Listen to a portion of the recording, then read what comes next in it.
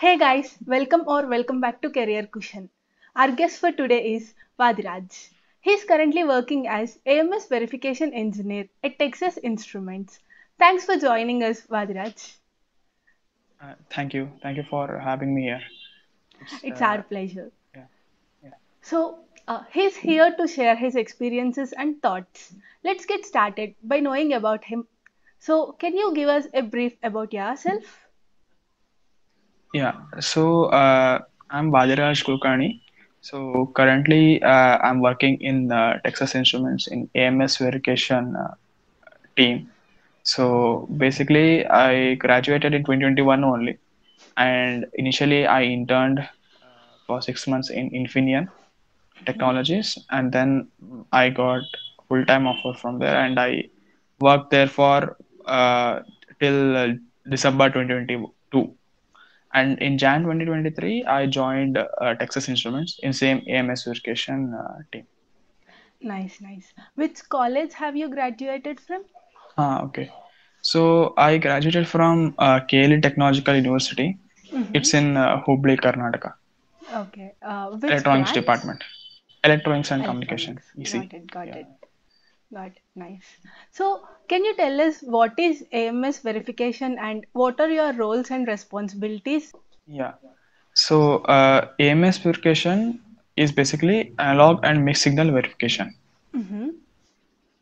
So nowadays, chips are of either three kinds, right? Like either analog chips or digital or mixed signal, where there is both analog and digital.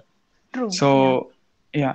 So if it is digital chip, digital part will be verified by digital verification engineers, and Mm-hmm. analog will be verified by analog designers. At block level, they will verify. Mm-hmm. But increasingly now, since the chips are becoming more and more complex, and it is having both analog part and digital part. Now there was a requirement to have a dedicated engineer to verify how the analog will interact with the digital.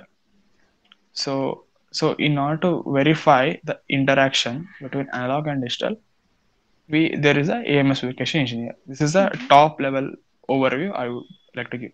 Yeah, Okay. about AMS verification. Yeah. Okay. Got it. Got it. How your day looks like? What are your Uh, day-to-day tasks?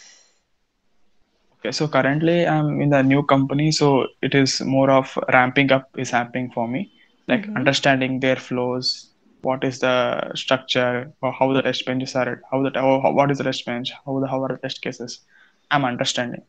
Got But it. once our engineer is ramped up, he will be Mm-hmm. mostly working on a project at different levels. Like AMS verification is not just about verifying something. There is a lot Mm-hmm. actually. Okay. It all depends on AMS verification changes from company to company. Oh. Uh, so maybe it all depends on the company, what company is doing AMS verification. So basically, if there is a company which produces mobile chips, like Mm-hmm. you know the names of the company, right? Like Yes. those big companies, there the chips will be more of a digital. So whatever chips that we have in the mobile or laptop, or those are very very digital chips. Mm-hmm. They will also have analog, but it will be very in a very small for power related. It will be there. Mm-hmm. But if we come to some automotive chips, then the analog thing will be more. Like when I say Mm-hmm. automotive or industrial or it all depends on the application that the company is catering to. So based on Got that it. application where the chip will go, the work of the AMS verification engineer will change. Okay. So if the chip has more of a digital content, like if the Hmm. chip has more digital and less analog, then the work of AMS verification engineer will say similar to digital verification engineer, but it will be little bit different.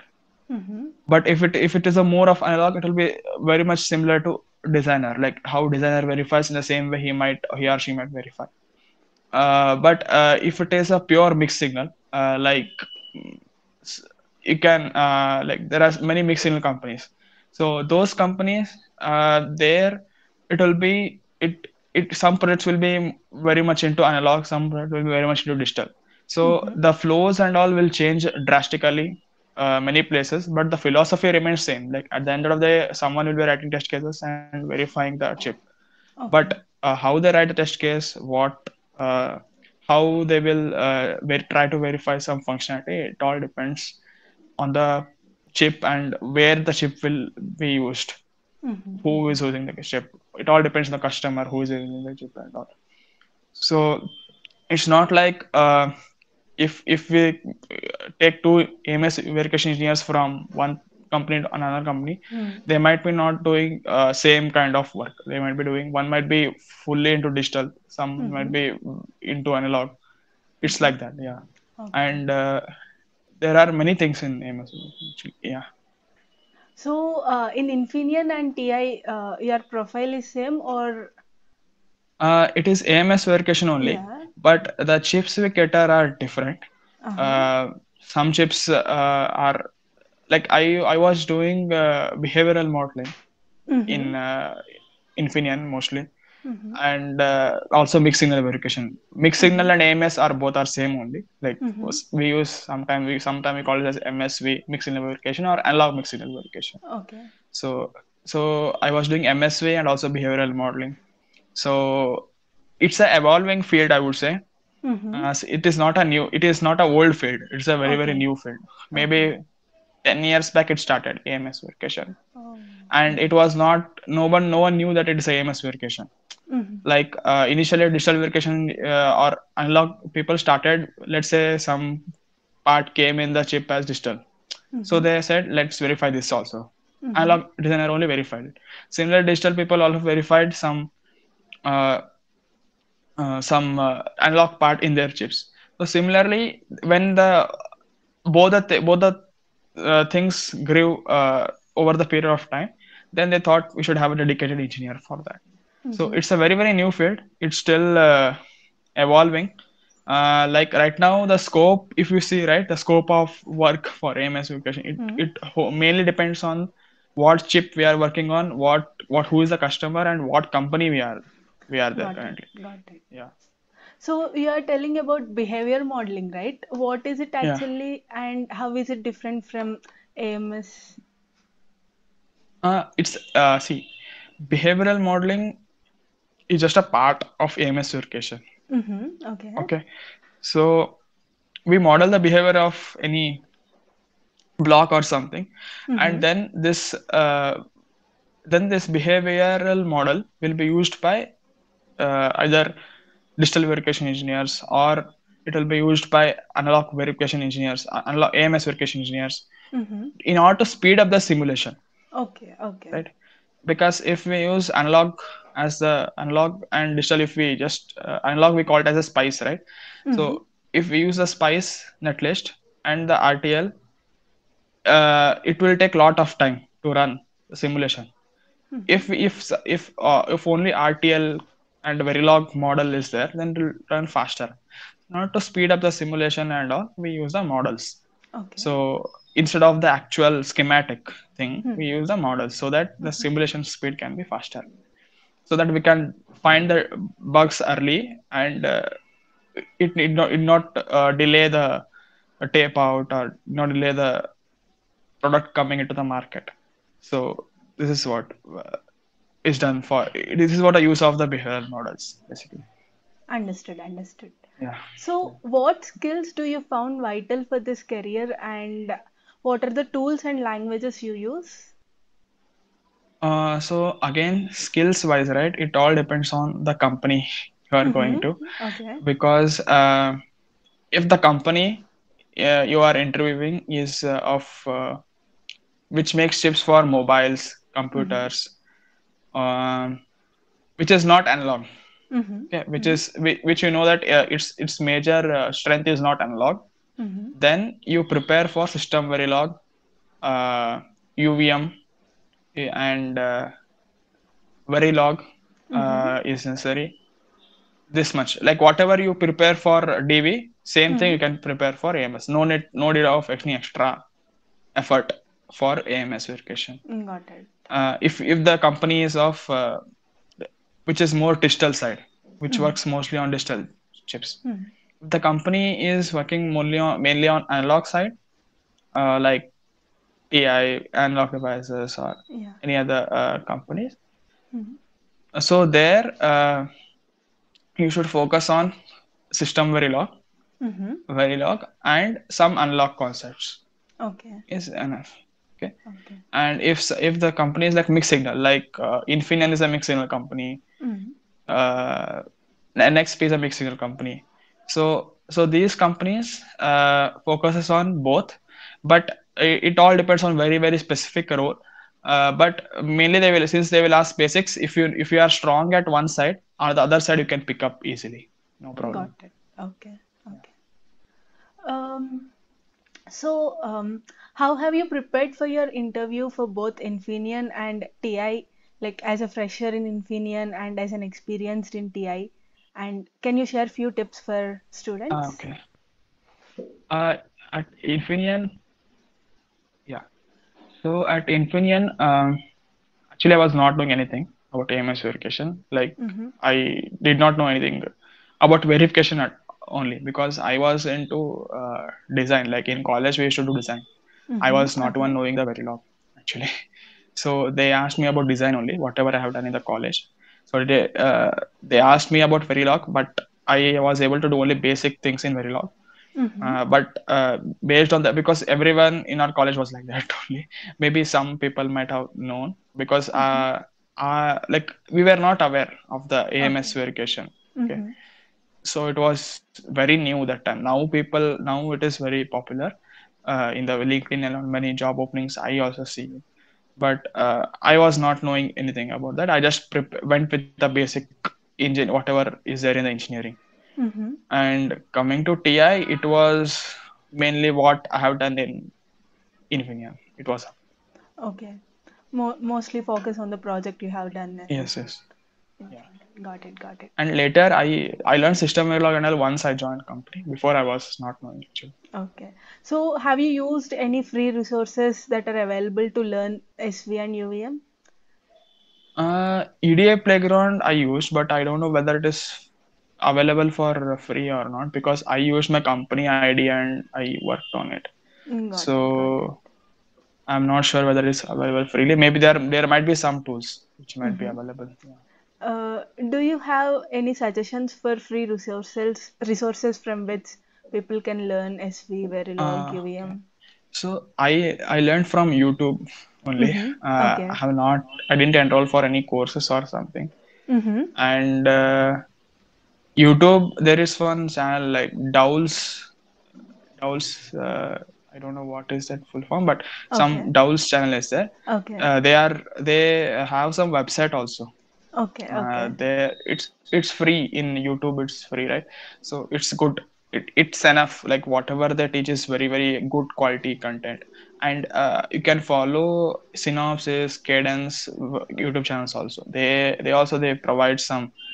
I really like the classes videos from class about system verilog class video Mm-hmm. from one Synopsis or Cadence. Someone had made it.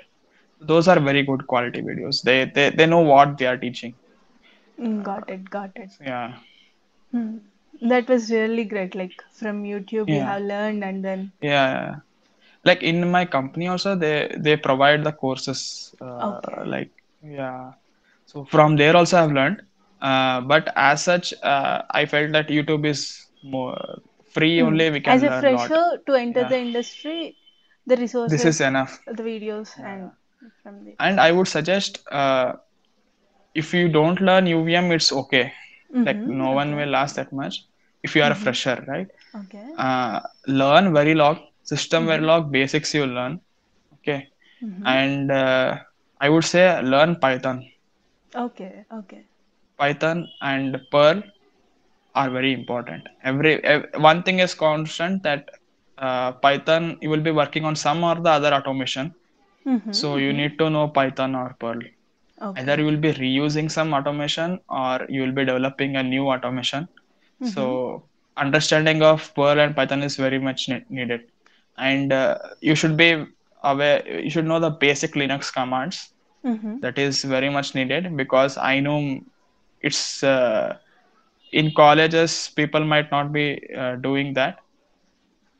Yeah. They might not be using Linux that much, but please, it's just a basic CD command, CP, Mm. RF, that much is Mm. Okay. enough.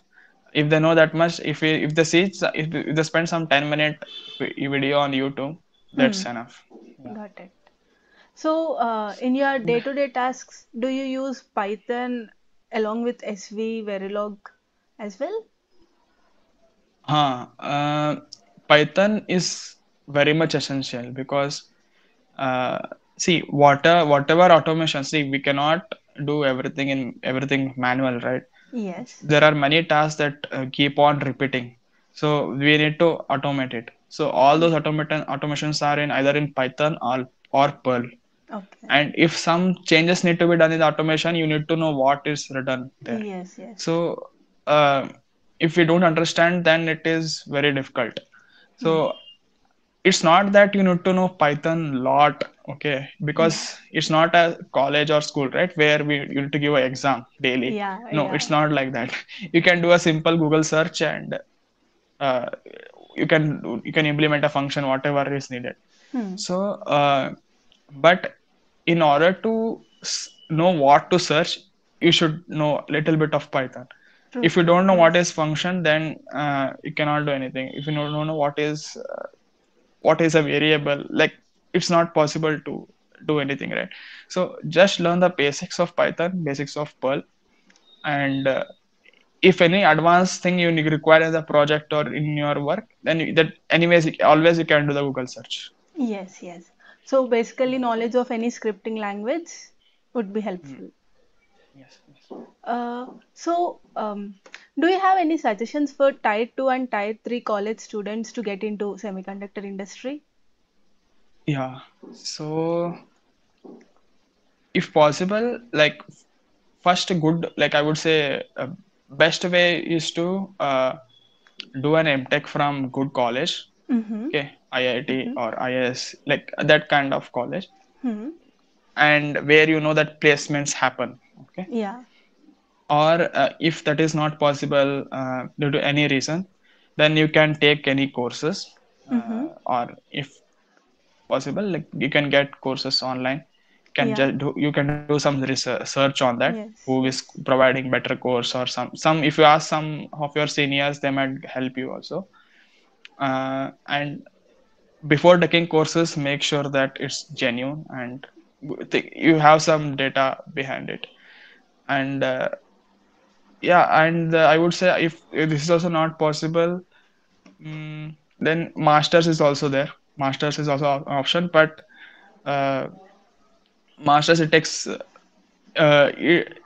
it's, I would say, easier way masters in Mm-hmm. USA. I'm talking Yeah. about USA Yeah. or Germany, anything. Yeah. But only thing is the money, like, is the only constraint there. Yes, Yeah, yes.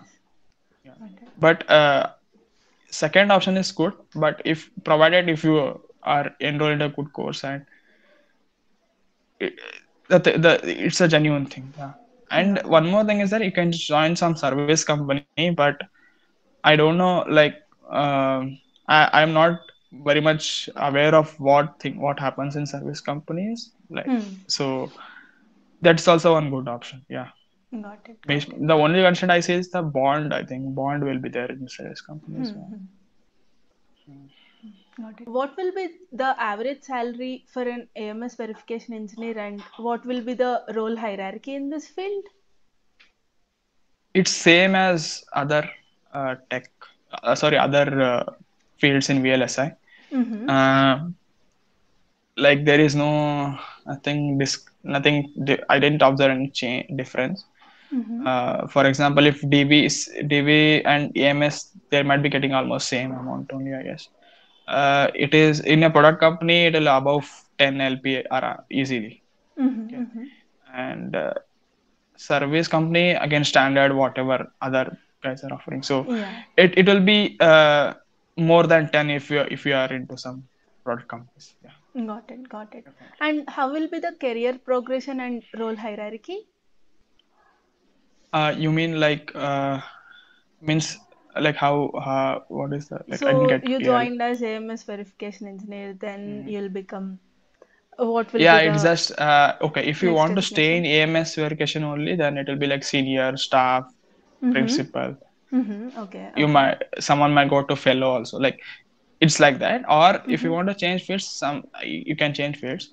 But Mm-hmm. since it is a very new domain, right? Like Yeah. just less than 10 years, I would say. Mm-hmm. So I have not seen fellows and all of Okay. AMS verification.